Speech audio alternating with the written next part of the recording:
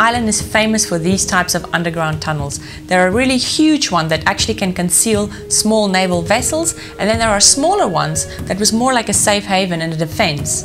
Now, I also did one on ZhaiSan, which is one of those really big tunnels, and you can find that on my blog page. The Cheng Gone Tunnels are much more narrow, and the entrance to these tunnels were actually very well hidden. In fact, if I didn't drop my own Google Maps marker, I'm not sure if I would have found this place again, because I couldn't find it on Google Maps by myself. If you do get lost, you may want to make your way to a very popular tourist hotspot, which is the biggest Western-style mansion in Kinmen. Everybody knows where this place is. If you get to that house, the tunnels are literally walking distance from this place.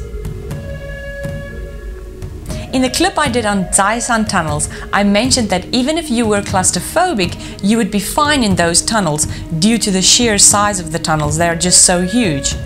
Which is not the case with the Cheng Gone Tunnels. They're much narrower, the passages are much narrower, and there's much less light, and it's rather easy to get lost in here.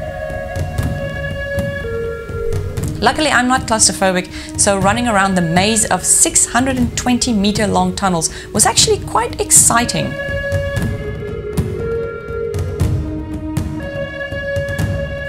In fact, I'm pretty sure these tunnels could easily double as a stage set for Mordor in Lord of the Rings. If you prefer not to wander around and you don't want to get lost, all you need to do is keep to the left. At every intersection that you get, just go left and eventually you'll end up at the beach. The entrance to the tunnel is on a hill just below that western house that I mentioned before. So once you're in the tunnel, it's very much a downward walk until you get to the beach.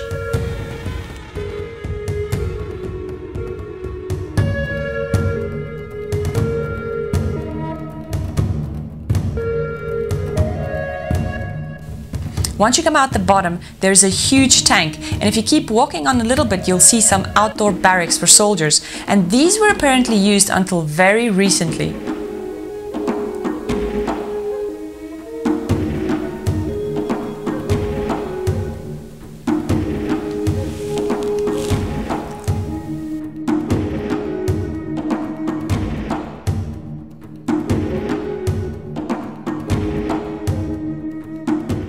The day we went there, it was quite smoggy, but this place is in fact very famous for beautiful sunsets. So if you do happen to be in the area in the late afternoon, you might want to stick around and catch a beautiful sunset.